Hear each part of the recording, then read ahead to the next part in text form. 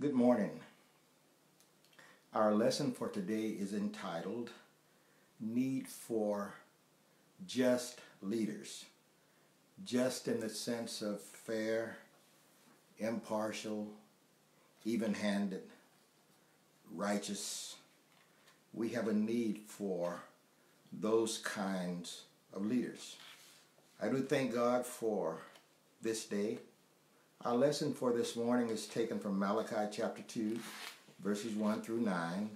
Also chapter 3, verses 5 and 6. So if you have your Bibles, you can join along with me.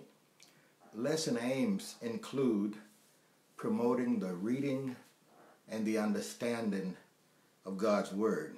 Nehemiah chapter 8, verse 8.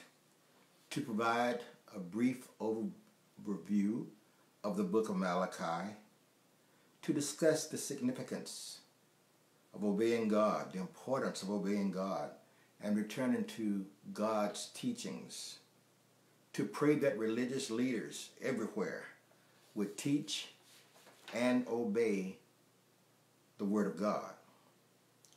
For devotional reading, consider Psalm number 50, verses 1 through 15. And some of the insights that I gleaned from this passage is that God will judge His people. Also, we should be thankful to God.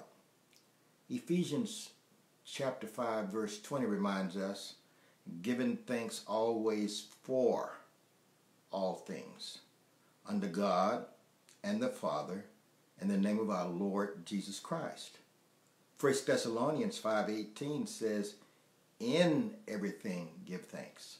So we have for all things given thanks and in all things given thanks. And I repeat those references, Ephesians 5:20, 1 Thessalonians 5:18. Also, another thought that I gleaned from Psalm number 50 is that we should pay our vows to God. Songwriter simply says, I made a vow to the Lord and I won't take it back. We can call upon God in the day of trouble, beloved, and He will deliver us. The memory verse for this lesson is Malachi chapter 2, verse 2. If you will not hear, and if ye will not lay it to heart, to give glory unto my name, saith the Lord of hosts, I will even send the curse upon you, and I will curse your blessings. Wow. Yea, I have cursed them already, because you do not lay it to heart. Malachi is the last prophetic message from God before the close of the Old Testament period. Not much is known about the author other than his name. This book of Malachi emphasizes the message rather than the messenger, since out of a total of 53 verses, as many as 47 verses are the personal addresses of the Lord. Malachi presents Judah's sins largely on the people's own lips, quoting their words, thoughts, and attitudes. Malachi was faced with the failure of the priests of Judah to fear the Lord and to serve the Lord and the people of God conscientiously during difficult times. This neglect had contributed to Judah's indifference toward the will of God, blaming their economic and social troubles on the Lord's supposed unfaithfulness to them. The people were treating one another faithlessly, especially their wives, and were profaning the temple by marrying pagan women. They were also withholding their tithes from the temple. Malachi called the people to turn from their spiritual apathy and correct their wrong attitudes about worship and trusting God with genuine faith as their living Lord. This included honoring the Lord's name with pure offerings, being faithful to covenants made with fellow believers, especially marriage contracts, and signifying their repentance with tithes. If the priests will not alter their behavior, the Lord will curse them, shame them, and remove them from service.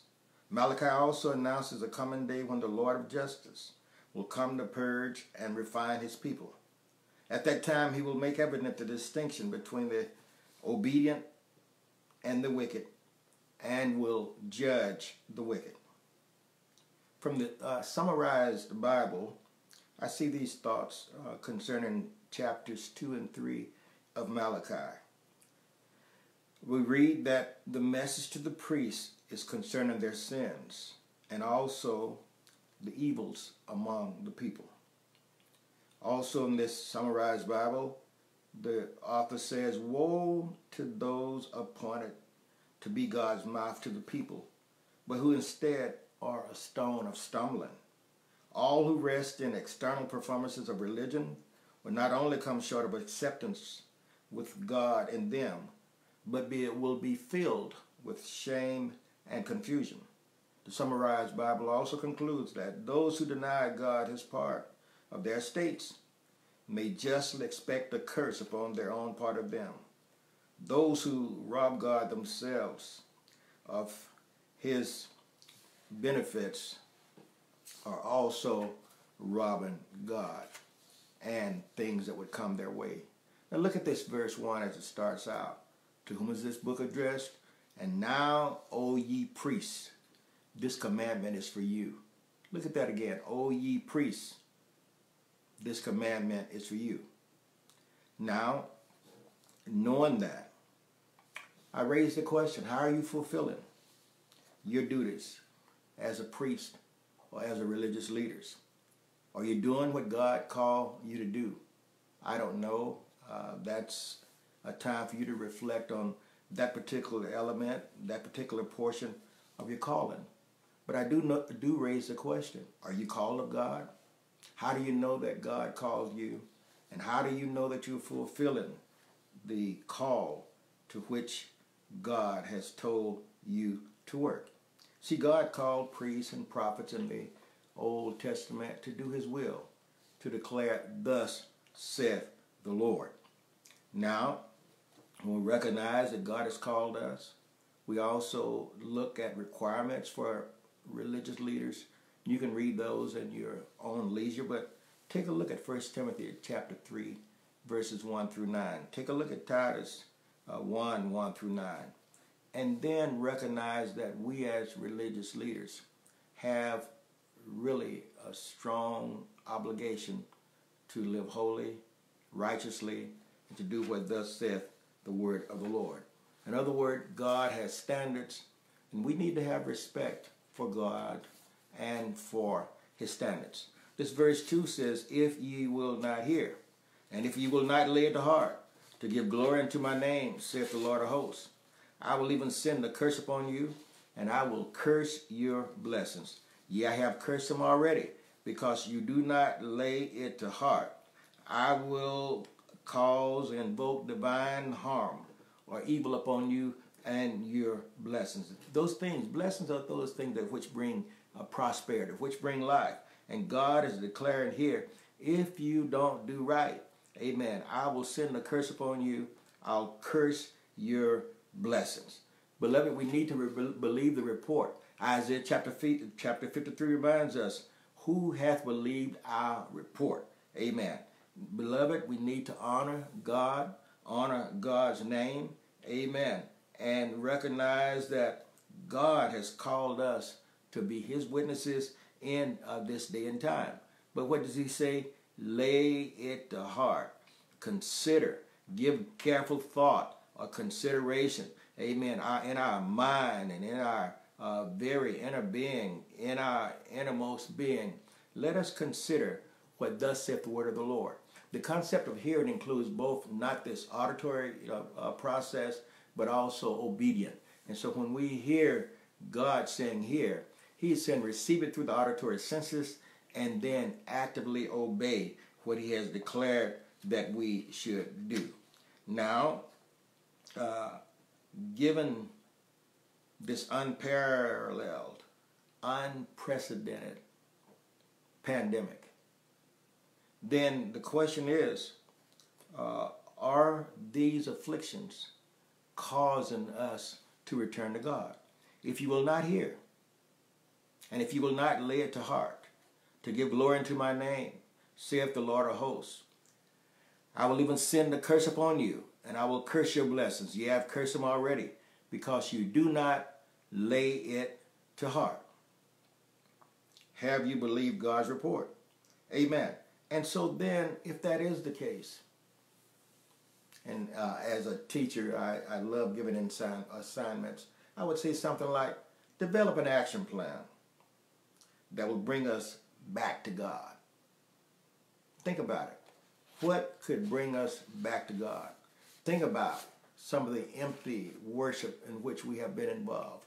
Think about putting more emphasis upon the things of man than upon the things of God.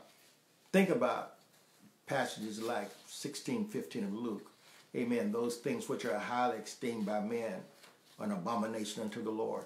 Think about vying and jockeying for positions and fame and power and influence and affluence, rather than seeking the Lord while he may be found and calling upon him while he is near. So my question would be, is this pandemic causing us to say yes to God? Is it causing us to say, have thine own way, Lord? Have thine own way.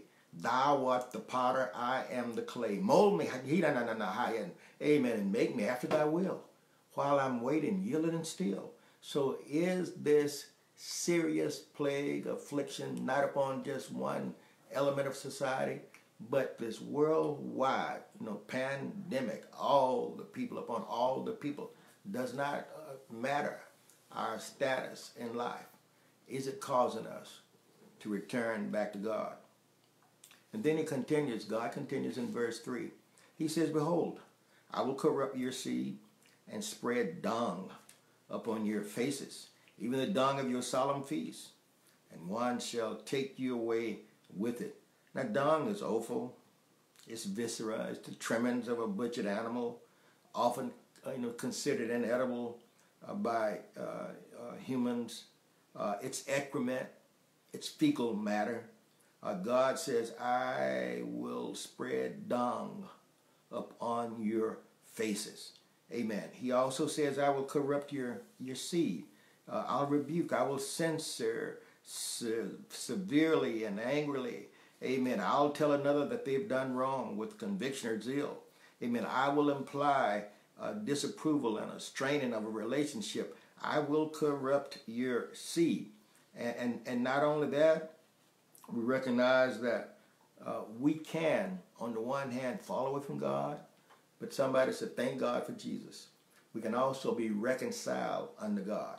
Seek the Lord while he may be found. Call upon him while he is near. We can be reconciled unto God. We can have peace in every area of our life. It does not matter where we're found, but beloved, if we just seek the Lord, call upon him, we can have peace in every area of our life. This verse 3, once again, let me read it again. Behold, I will corrupt your seed and spread dung upon your faces, even the dung of your solemn feasts, and one shall take you away with it. In other words, carry you off, remove you from a certain place or environment, conceived of as lifting up or carting off. So thinks in terms of, amen, people being exiled, being deported from their normal place of habitation into other strange areas. Verse 4 says, and ye shall know that I have sent this commandment unto you, that my covenant might be with Levi, and saith the Lord of hosts. Ye shall know. You're going to be aware. You know a specific piece of information. Now, God gives us covenants. Amen. Contractual agreements, arrangements. Amen. Between himself, amen, and his people.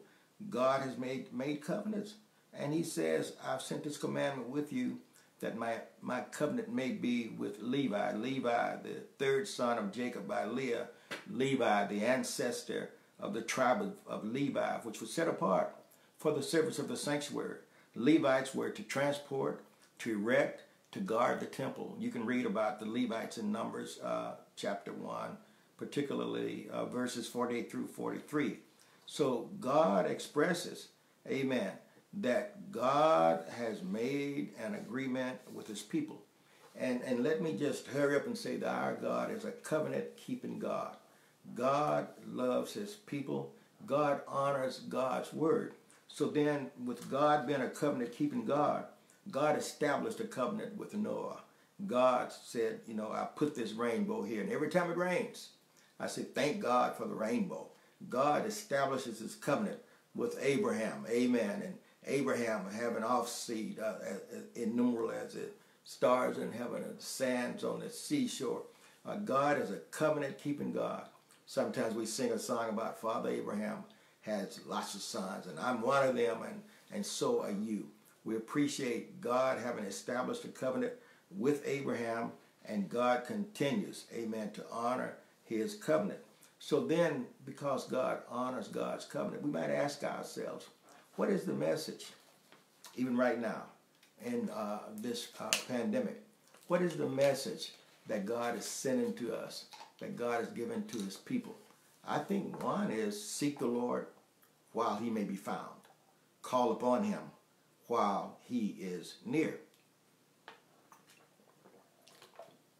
Our God is loving God. Let me reread verse 4 again. And ye shall know that I have sent this commandment unto you, that my covenant might be with Levi, saith the Lord of hosts.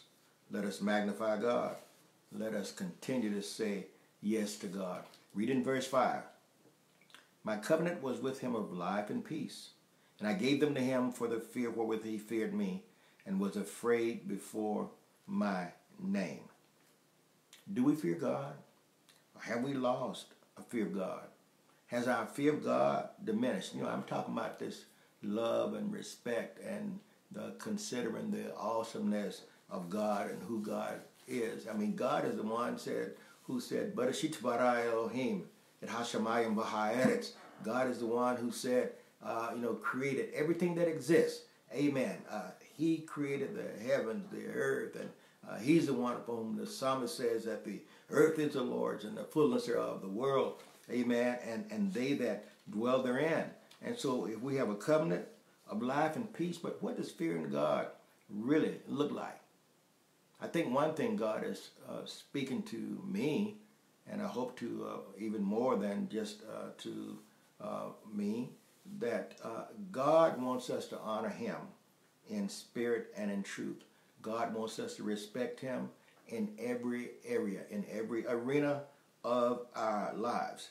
But there are things that will pull us away from God and cause us not to fear God and cause us to engage in empty ceremonial practices, so much so that we can get caught up in traditional kinds of things and really seek the approval of mankind, rather than seeking the approval of God. But when we do not fear God, beloved, there are consequences for our not fearing God. When God tells us to go in one direction and we go in another direction, we have a free will. One writer wrote about the risky business of free will. So we have a free will, and we can go in a different direction from that which God has ordered us to go, but then there are consequences. So we must consider what are the possible consequences for our not fearing God. And again, I would say something like, put together an action plan that would cause us to fear and reverence God, and then begin to share this plan with people with whom we've found. I think we've gotten very comfortable with not sharing with people about God, who God is, God's glory, and God's honor. Verse 6. Law of truth was in his mouth, and iniquity was not found in his lips.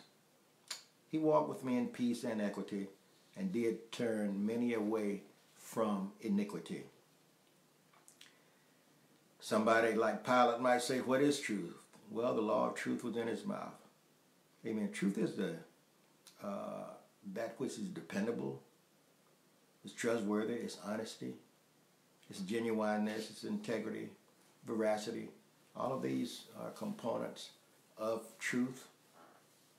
We, right now, are living in an epoch where people will lie, and instead of saying that they lied, will say that they misspoke or perjured themselves. But we need to be firm advocates of promoting the truth. Now the law of truth was in his mouth, and iniquity was not found in his lips. There's no wickedness, no injustice, no wrong, no unrighteousness in his lip. When you look there in that specified place, it was not there. He walked with me in peace and equity. Beloved, there are moral standards, and we need to conform to them. God is the one who is righteous and loving and holy, and God is the one who said, "Be ye holy, for I am holy, saith the Lord." There are moral standards of uprightness and rectitude and fairness, and God expects us, amen, to walk according to his dictates. And he wants us to walk, to move about, excuse me, in a specified manner. And then if I could, they said, well, Reverend, now you're meddling. If I could meddle just a little bit, just for reflection, describe your current walk with God. And then as a follow-up, I would say something like, not only describe your current walk with God, but what changes, if any, do you need to make in your lifestyle? Maybe you're happy with what you're doing and how things are going in your life. I'm just raising the question for reflection. The law of truth was in his mouth, and iniquity was not found in his lips. He walked with me in peace and equity, and did turn many away from iniquity. He caused people to stop doing evil. He helped people to stop doing evil. So this day and time, amen, describe and think about your influence of moving people away from negative lifestyles into a positive relationship with our Lord and Master, Jesus Christ. God wants us to share this message of love, redemption, salvation, reconciliation, restoration, amen, peace in Christ Jesus with a dying world. Look at verse 7. It says, for the priest's lips should keep knowledge. Whoa, but I could just spend a lot of time right there. The priest's lips should keep knowledge. The priest's lips should maintain knowledge. The priest's lips should guard knowledge. The priest's lips should preserve knowledge. For the priest's lips should keep knowledge, and they should seek the law at his mouth. For, look at this next part. For he is the messenger of the Lord of hosts. As priests, as religious leaders, beloved, we are somebody. Amen. The priest's lips should keep knowledge, and they should seek the law at his mouth. For he is the messenger of the Lord of hosts. Amen. The one who created the entire universe. And then the one who said, let us make man in our image and our likeness. This one who is the giver of life, who breathed into our man's nostrils the breath of life, and man became a living soul. We are messengers of the Lord of hosts. Amen. We are messengers of God. Amen. Adonai, Yahweh, Sabaoth, the Lord of armies. God has, amen, legions upon legions of armies there in heaven to do his bidding. And he, the Lord of hosts, wants a relationship with us, with his people. And then, since we as priests are messengers of God, people ought to be able to come to us and get a word from God. And again, I refer you back to 1 Timothy chapter 3. And then, you can identify if a person is a true messenger of God. Some people will come up saying, thus saith the Lord, when the Lord has not spoken. But look at Deuteronomy, for example, chapter 18, verses 21 and 22. Because there will be false teachers and false prophets coming out. But then we can check, amen, and see if they really are from God. Verse 8, but ye are departed out of the way. You've caused many to stumble at the law. You corrupted the covenant of Levi, saith the Lord of hosts. You turned aside. People will commit apostasy. You turn your backs on me. You stopped obeying me. You've left God's paths.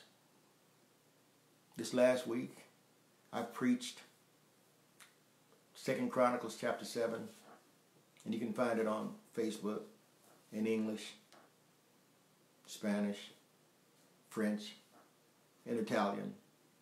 And the message is, if my people, which are called by my name, shall humble themselves and pray, and seek my face, and turn from their wicked ways, then will I hear from heaven.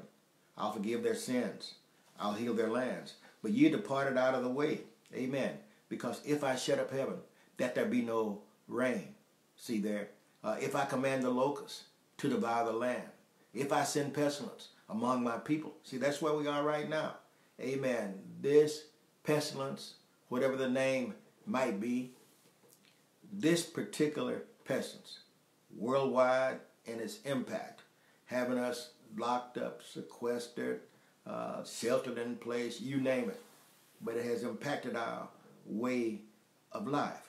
Well, but you departed out of the way.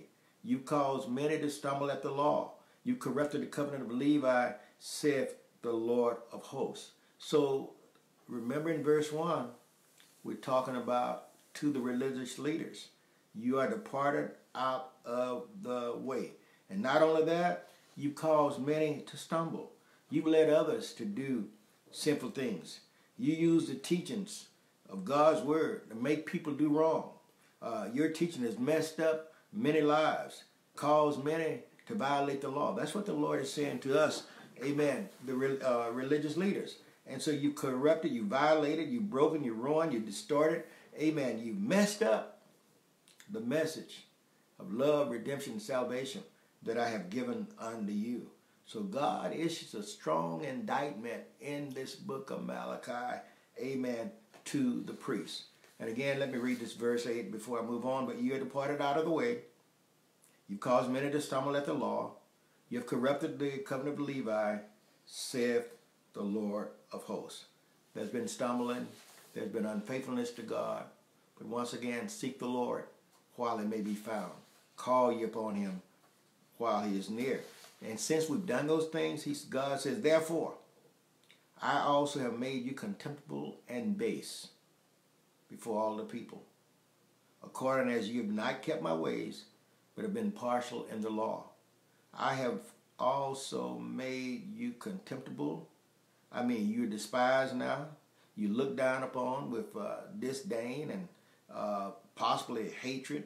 I've made you base. I've made you low or inferior in station or in quality. And not only that, I did it before everyone. Therefore, I have also made you contemptible and base before all the people, according as you have not kept my ways. Amen. You have not remained in a certain position. You didn't stay where you should have stayed. You didn't obey the way that you should have obeyed. You are not keeping. You have not followed. You have not kept my ways. And then it says, but you've been partial. You've had respect to persons. You fail to treat all people alike. You're showing favoritism.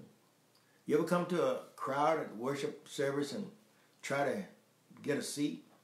Now, if you're head of the mop committee, people will meet you at the door and usher you right up on in. But let your name be John Doe. And it's like, sit ye here at my feet. We don't have anything for you right now. You're showing partiality in the administration of justice. Ever seen someone, amen, do wrong? However, because of their particular name, their particular pedigree, as it were, they had a slap on the hand. But then when you did wrong, they like knocked you out. Why? Because of partiality, because of favoritism, because of people not doing what thus saith the word of the Lord. God says, I've also made you contemptible and base before all the people, according as you've not kept my ways, but have been impartial in the law. God wants us to love people, regardless as to where they are found. Now, after this verse 9, this particular lesson goes to Malachi chapter 3, verses 5 and 6. So let's read verse 5. And I will come near to you to judgment, and I will be a swift witness against the sorcerers, against the adulterers, against the false swearers, against those that oppress the hireling in his wages, the widow, the fatherless, and that turn aside the stranger from his right, and fear not me, saith the Lord. I mean, there are diviners out. I mean, there are people who are out there trying to use magical spells to harness evil forces or spirits and to produce unnatural effects in the world. We got these kinds of people in the world. There are people who are adulterers. They are having a sexual intercourse with someone, amen, who is not their spouse. There are swearers and those who are promising solemnly, and they usually are invoking a divine witness regarding future acts or behaviors, often including penalties if they fail within the context of that particular oath. So these are your swearers. And I will come near to you, God says, in judgment, and I will be a swift witness against the sorcerers and against the adulterers and against false swearers and against those that oppress the hireling in his wages, the widow and the fatherless, and that turn aside the stranger from his right, and fear not me, saith the Lord of hosts. God wants us to fear him. God is a great God. He is awesome. God is loving. Amen. God is sovereign. God's in charge. Amen. Not only that, the old folk would say God rules, and he super rules. But for somehow, there has arisen a generation. Judges chapter 2 and 10, for example. There has arisen a generation that knows not God. And so we don't regard God with feelings of respect and reverence. But I think during this pandemic, a lot of us, I won't say that all of us, but a lot of us are going to begin to seek a stronger relationship with God, recognizing that if I have fame and influence, affluence, these kinds of things, if I have worldly possessions, all of that, really what matters is my relationship with God. And I'm quite sure that as we go through this period of history, that we will begin, a lot of us, to have a stronger relationship with the Lord. You see, God is judging the behavior of his people. And God is saying, be ye holy, for I am holy, saying the Lord. Amen. God expects us to exhibit righteous, amen, behavior. God expects us to honor and love him and have respect for him. Amen. God wants us to acknowledge that God, not man, is sovereign. I mean, we have, hundreds of nations around the world and leaders in every one of those nations. And sometimes because we are the leader, we can become a little arrogant. Well, now, I pray for our leaders all around the world, both our political and our ecclesiastical leaders, but recognize that God is in charge. It is God who puts kings and presidents into power, and it's God who takes them out again. And so when we look, amen, at this verse 5, we should not oppress God's people. Amen. We should not abuse the authority that has been given, amen, unto us. There is oppression occurring on so many different levels within our society. But remember that even the ones who are doing the oppressing, they also have to give an honor, give an account of their actions under God. Amen. We should handle the finances and the resources, amen, of those who are working, amen, for us in a proper manner. And a lot of the terrible sweatshop working kinds of conditions around the world so that we can have a brand name product. Beloved, this ought not to be. There are defenseless people within our area. And you can look around. There's a group there. There's a group over there. So then how are we dealing with these individuals? Reminding ourselves now that it's Malachi 3 and 5, what God has to say. And I will come near to you to judgment, and I will be a swift witness against the sorcerers, and against the adulterers, and against false swearers, and against those that oppress the hireling in his wages, the widow and the fatherless. See, God's on the side, amen, of those who cannot help themselves, and that turn aside the stranger from his right, and fear not me, saith the Lord of hosts. Amen. There are people who don't belong to our particular group or our nation through ancestry, these kinds of things, and we will lead people into a behavior that's to their detriment, leading them away from a planned path. God is not pleased with this kind of behavior on our behalf. So we might ask ourselves, how does our society deal with the stranger that's in our midst? God's going to call us into account for our behavior. Amen. I mean, how do we deal with the stranger, the foreign in our midst? But then compare that with how does God desire that we deal with them? Now, and I think it has, our respect for God has diminished. Again, it's a recurring theme here. What can we do to promote a renewed love, respect for God, for His glory, for His honor, for His majesty? Now look what God says here in verse 6, and this is our last verse in this lesson. For I am the Lord, I change not. Therefore ye sons of Jacob are not consumed. Thank God for immutability. Amen. One of God's character traits. Thank God for His unchangeableness. I am the Lord. Anoki Adonai. And so I am the Lord. I change not. Therefore ye sons of Jacob are not consumed. Amen. I do not become different in essence. I do not lose my original nature, is what God is saying. Amen. Therefore ye sons of Jacob. Amen. Jacob, the male grandson of Abraham, named Israel.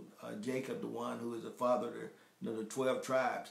I change not, is what God is saying. Therefore ye sons of Jacob are not consumed. You've not been brought to a finish. You've not been brought to an end, because God is a covenant-keeping God, and God made a covenant. Amen. He's the God of Abraham. He's the God of Isaac. He's the God of Jacob. He's the God of my parents and your parents. Amen. He's our God, and we want Him to be our children's God. Amen. But God is a covenant-keeping God, and I thank God for His immutability, because His immutability, His not changing, gives us hope. It makes me want to rap back and sing. In fact, later on today, I've got all of these songs running through my mind, and so a little bit later today, I'll be singing from different songs. Be looking just a few minutes at Psalm number 137, verses 1 through 4. That fourth verse says, how shall we sing in a strange land? This pandemic has us in a strange land. But I just feel like singing, even in the midst of adversity. So in a little bit, few hours later today, I shall, the Lord send the same, sing in English and Spanish and French and Italian and German. Just God's put these songs on my mind, and I want to do that. Now, because God is immutable, because God does not change, one song that pops in my mind is that my hope is built on nothing less than Jesus' blood and righteousness. I dare not trust the sweetest frame, but wholly lean on Jesus' name. On Christ, the solid rock, I stand. All other ground is sinking sand. So in the midst of this pandemic, my beloved, all other ground is sinking sand. But God does not change. For I am the Lord, I change not. Therefore ye sons of Jacob are not consumed. So because God does not change, we have a glorious future. We can say things like, though the earthly house of this tabernacle be dissolved, I got another building, a house not made by hands, eternal in the heaven. Because God does not change from everlasting to everlasting. He's God before the mountains were brought forth. Ever thou didst form the earth and the world, from everlasting to everlasting. Thou art God. I know that we have a glorious future. Because God does not change, then the psalmist Psalm 23, for example, we read, the Lord is my shepherd, I shall not want. Another translation says in English, Jehovah is my pastor, nothing shall be lacking unto me. Another translation in the Spanish language says that Jehová es mi pastor, nada me faltará. Hebrew version says, reminds us that Adonai Roi Loexar, Jehovah shepherd, is my shepherd. Nothing will be lacking unto me. So then, knowing that, I've got a glorious future. I know that God is a covenant-keeping God, that God keeps his promises, that God is not a man that he should lie, neither the son of man that he should repent. And I know that when I trust God, I'm on a solid foundation. Again, don't build your house on a sandy land. Don't build them too near the shore.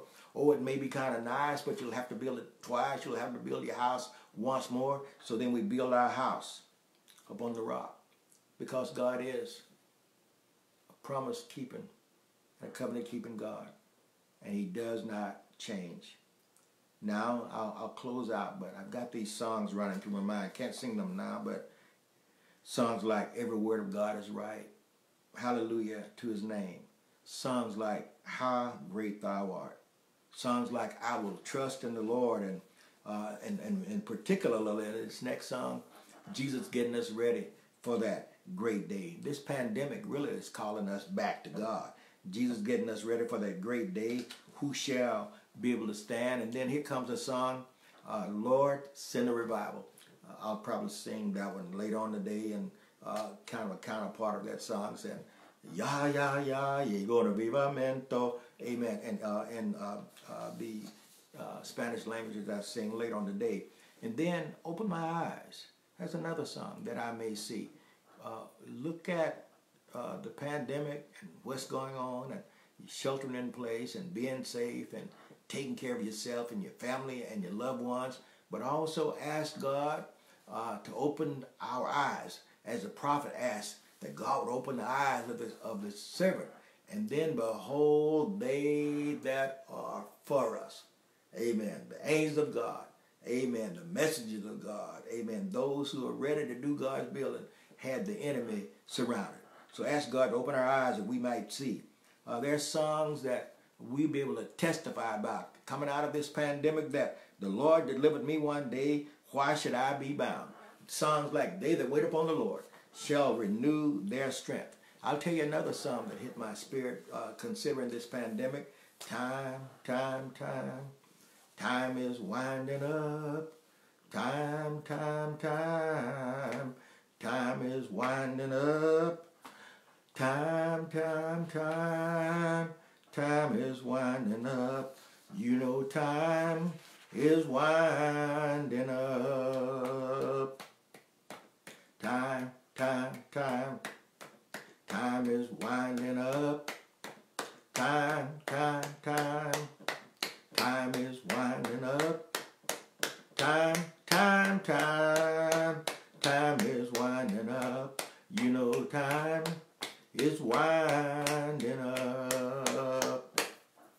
I'll close out by saying that it's my desire at 5 a.m. each Sunday morning Pacific time to go through this Sunday school lesson. Also, I've written my own notes on these lessons for the last 10 or 11 years now. And if you would like to receive my weekly emails, my email address is there on the screen, mosesharris@aol.com. Send me your email address, and I'll put you on my weekly mailing list. God bless you. I thank you for spending this time with me as we looked at this particular lesson. And as we move into the coming week, recognize that God always has a word for us and for his people. If my people, which are called by my name, shall humble themselves and pray and seek my face and turn from their wicked ways, then will I hear from heaven. I'll forgive their sins. I'll heal their land. Love you. Have a good day. Bye.